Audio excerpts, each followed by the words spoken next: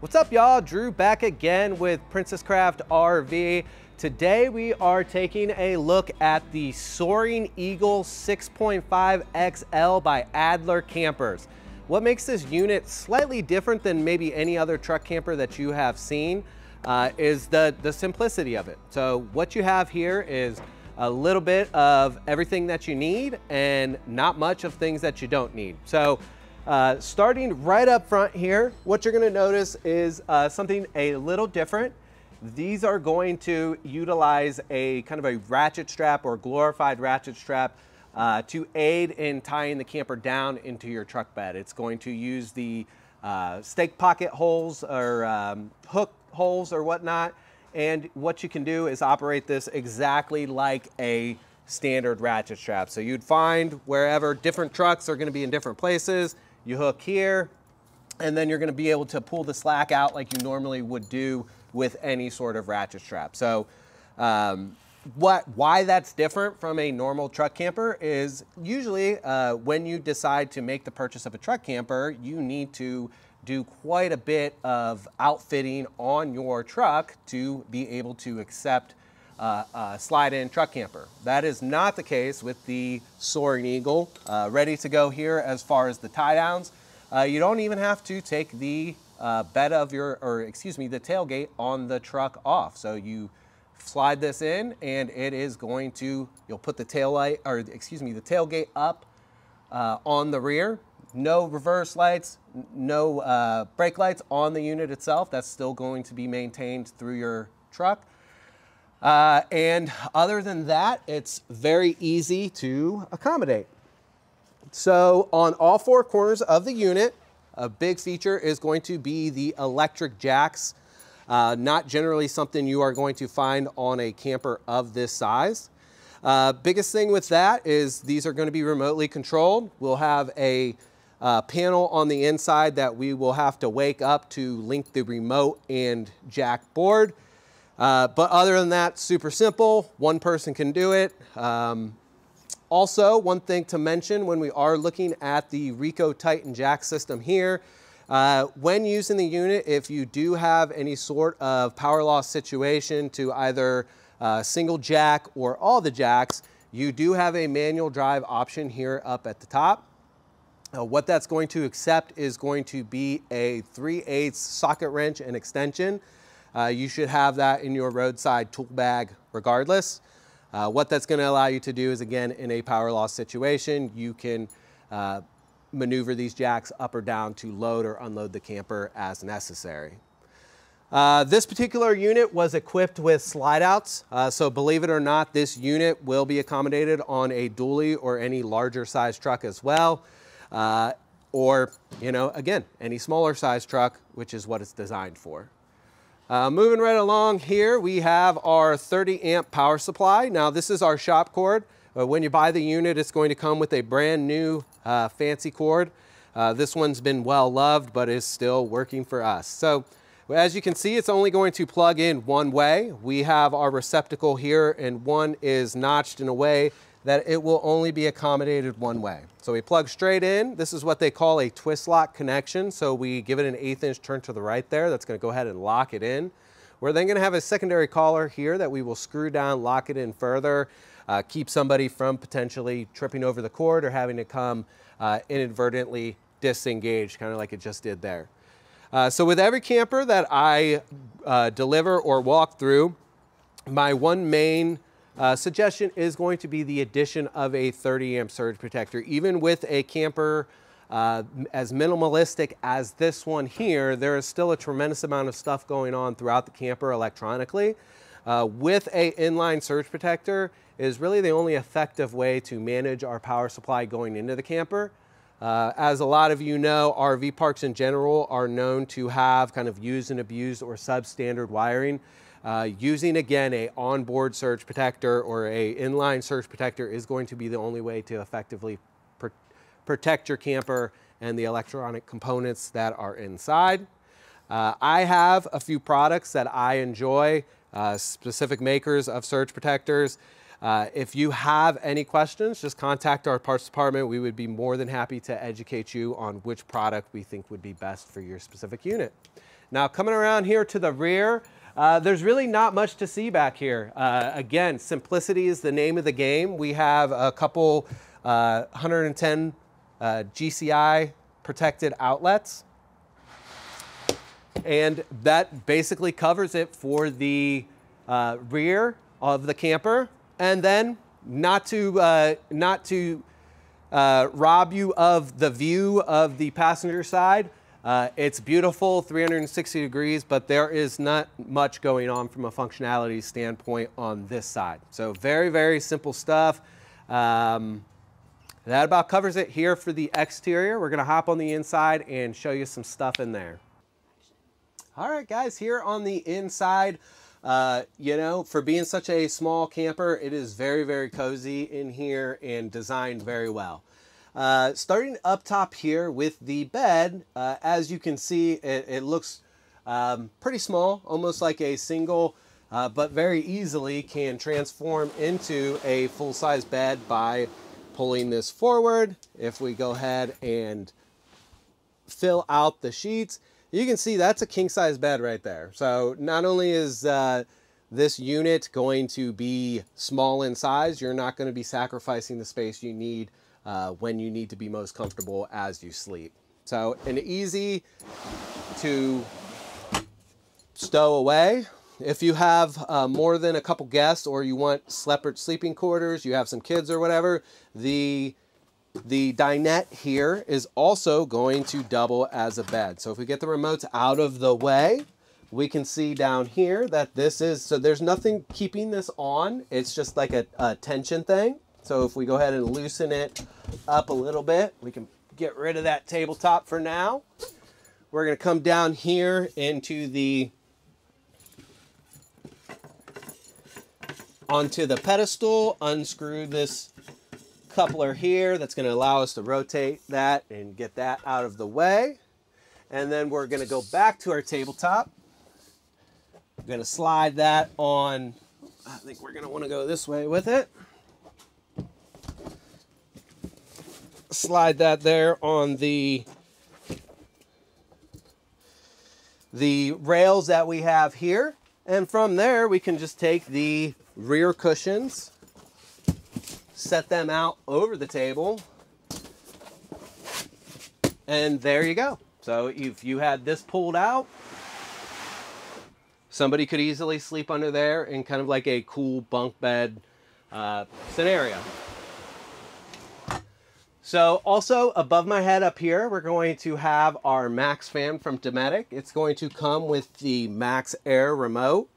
When we go ahead and look at the remote, when we power the fan on, we're going to light up the display here. Now looking here at the remote, we have our set temperature. So that's going to be a thermostatic temperature that we can set. We'll see that here with the up or down arrows and how that changes. Now down here, that's going to be fan speed. That doesn't necessarily correspond with the thermostatic temperature. We can choose within 10% increments just the amount of speed that we like. We can also either exhaust air out, or we can reverse that fan to draw air in. We can close the vent here, still circulating air on the inside. And then we also have an auto button here, which is going to automatically set the temperature to 78 degrees. Nice, easy one button that you can push to get the unit running.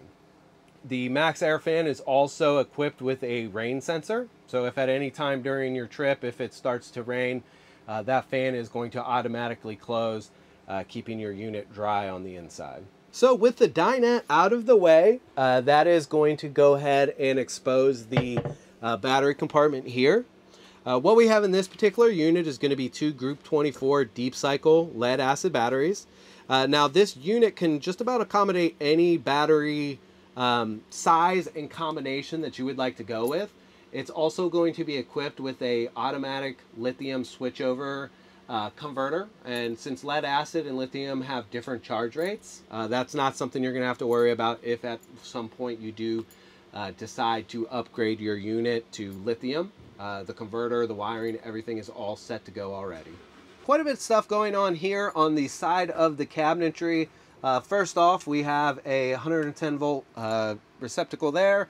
We also have our solar charge controller here. So this particular controller, and most of the controllers that I've seen, are kind of very simple. There's not much that you can control with them. It's kind of an always on system. It's going to intake energy as necessary. That controller is smart enough to not overcharge your batteries. So once your batteries are in the full condition, it will stop taking in energy. Now, if we had the unit outside, we would kind of see this doing a little bit more. We would see some lights here indicating that it is charging, taking in energy, things like that. If we want to know exactly where our battery voltage is, we can read that here, 13.6 indicating full for our battery type. If I hit that one more time, that would tell us how much, how many amps we're taking in via solar, as well as how many amp hours. And then below that, we have a 12 volt cigarette lighter style receptacle. We can go ahead and use that to power our onboard cooler fridge. We also have a couple USB chargers here as well. So moving to the other side of the cabinet here, we have our Rico Titan jack board. Now this is what I had referenced earlier in the video. This is where we go to actually pair the remote. So if I go ahead and switch this on, that's going to go ahead and sync the remote and board there. And then if we're looking at the remote here, now orientation is going to be from the rear. So this will be our driver side front jack, passenger side front jack, driver side rear, passenger rear, or we can use these to activate all 4 jacks at the same time. This is your main remote. It's going to run on batteries. If that battery goes dead, you will have a little cord here that you'll be able to plug into the board here, as well as the top of the remote here. So if we remove this, we can go ahead and plug that in. Now say you forgot your remote on your bumper. It's a sad day. We've lost this. We are going to have an emergency only remote, and this is going to allow us to still load and unload the camper electronically. However, this one does not have a battery, and it is for wired operation only. Now coming down here to our switch panel, we can see that we have our exterior lights, which is going to include a porch light at the rear. We also have our main ceiling light. And then this light here is going to be going to control the max fan that we had previously talked about. The reason why they have the switch here is that if you've, you have your remote mounted in the bed and then you kind of are going to leave the camper, if you forgot that you had the fan on and you wanted to go ahead and cut power to that, you could do so very easily with the switch. Now also here we have our converter. Again, this was also referenced. We have our lead acid and lithium Autotect converter. It's a WIFCO product. On the right side, we are going to see our 12 volt components, and they are protected by a blade style automotive fuse. Not a bad idea to pick up a variety pack, keep them with the unit in event that they do need to be changed. We then have our 110 volt appliances here. Those are going to be marked. In this particular unit, it's going to be your microwave, your receptacles, your air conditioner, things like that. So not a ton going on the 110 side of things, but there nonetheless. So one thing you probably didn't expect to see in a unit of this size is going to be an onboard toilet. Of course, we still have it packaged in the box, but you do have a space, and a toilet is included with your purchase for those emergencies, situations at the campsite. The unit is also equipped with a Houghton brand AC. That is going to be remotely controlled. Very similar to the fan. You can see we have an on-off button there. That's going to go ahead and power the unit on. And then if we come over here to the mode button, we can switch between the modes. So that's going to be our air conditioner mode.